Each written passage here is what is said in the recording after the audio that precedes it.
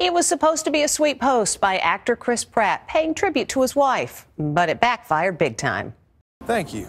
Actor Pratt is facing backlash for, of all things, posting a tribute to his wife Katherine Schwarzenegger for her birthday. She's given me an amazing life and a gorgeous, healthy daughter.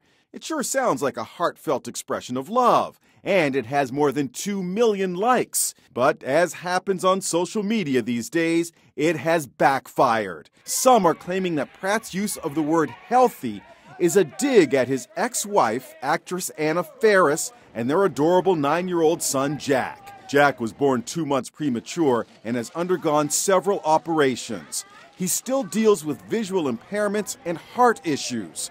One comment goes, "As a special needs parent, you triggered me when you said she gave you a healthy daughter, like implying your last wife didn't.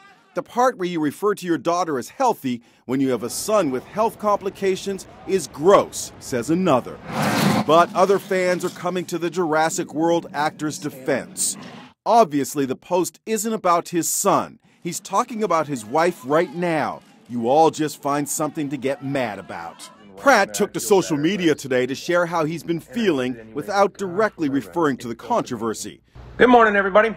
I woke up, I went to bed last night really kind of upset and depressed, and I woke up feeling crappy. The deeply religious actor says he went on a run in the woods to lift his spirits. And if you feel down today, maybe get a exercise and maybe listen to some good worship music or get the word in, because it really helped me this morning.